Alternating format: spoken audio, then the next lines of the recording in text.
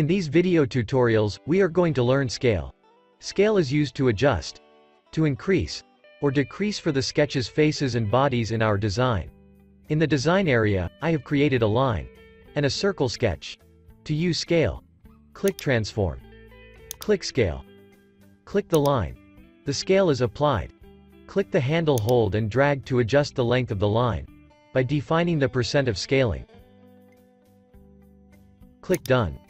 And then I'm going to apply the scale to the circle sketch. Click Transform. Click Scale. Click to select the circle. Click and drag the handle to define the percentage to decrease or increase the circle's size. Then release the mouse. You could copy the circle to create another one by clicking this label. Click the handle drag to adjust the size of the new circle. Release the mouse. Another one of the circles is created. Click Done.